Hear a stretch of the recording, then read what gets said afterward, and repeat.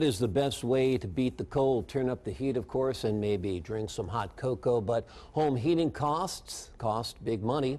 Ebru's Tasmin Mahfuz joins us live now with a look at natural gas and why it could be a better option for our pocketbooks and the planet. Tasmin.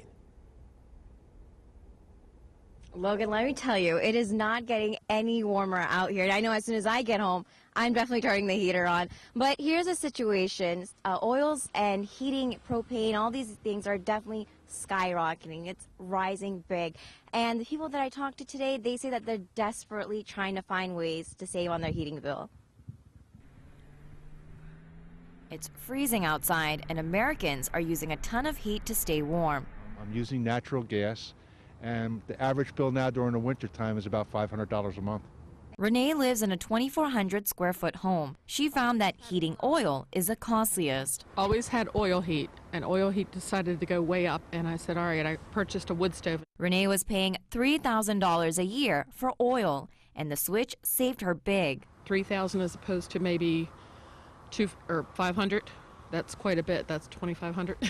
The average home has 4 options: heating oil, natural gas, electricity, and propane. For the average Northeast homeowner, oil costs over $2,500, propane roughly $2,300, electricity at $1,300, and natural gas at $1,000. Well, I have gas and I have some solar, but normally if I didn't have any solar, just using gas would run me probably like $1,200 to $1,300 a month.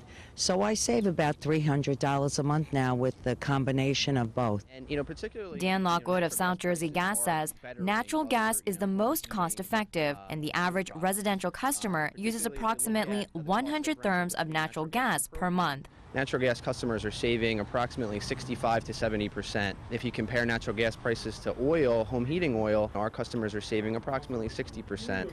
So for those that are heating with electricity, it could be upwards of about 70%. So whether you use natural gas or solar heat, here's how you can save energy and some green. Lower your thermostat. Keep it between 65 and 70 degrees. Reduce air leaks by sealing holes and cracks around windows and doors.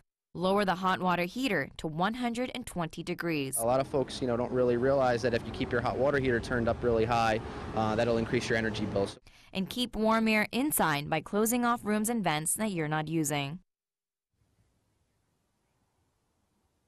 And Logan, it's so cold out here, I can hardly move my lips. But here's another tip.